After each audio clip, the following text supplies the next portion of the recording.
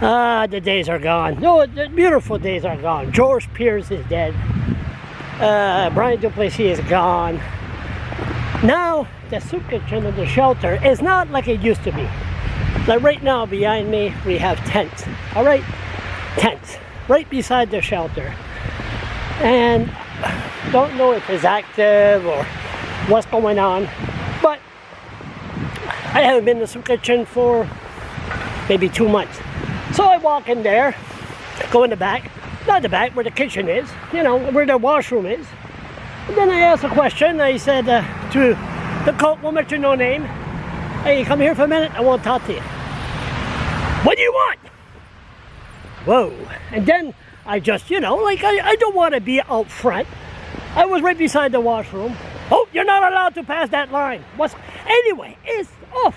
I mean, you can't get no information. Soup kitchen, of course, beautiful food, beautiful service. The volunteers, they're beautiful. I mean, it's the best soup kitchen in New Brunswick, in Canada. Now, what I wanted to know and what the problem we're having, these tents behind me. Now, of course, I know I'm Scottish, but I'm half Canadian. I have a heart. I want to know, ask question, behind the scene, how many people are living in these tents? You know, mental issues, I know one, or maybe is it just there for a reminder of homelessness in Fredericton? Of course, you can't go at the shelter.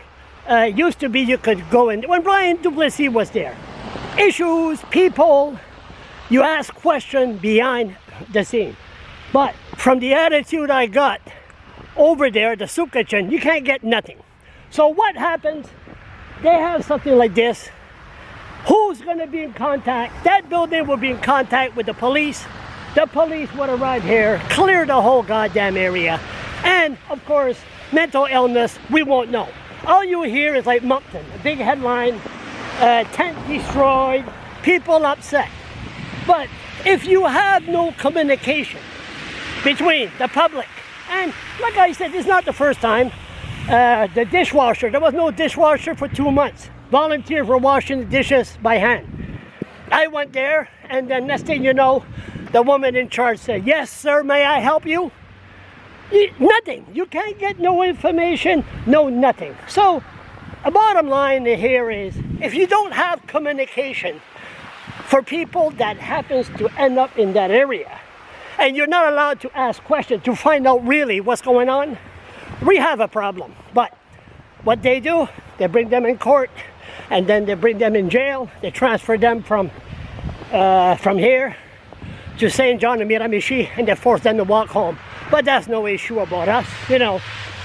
Now, things are changing, and they're changing fast, and it's not for the better. Why do I get involved in these issues? Why?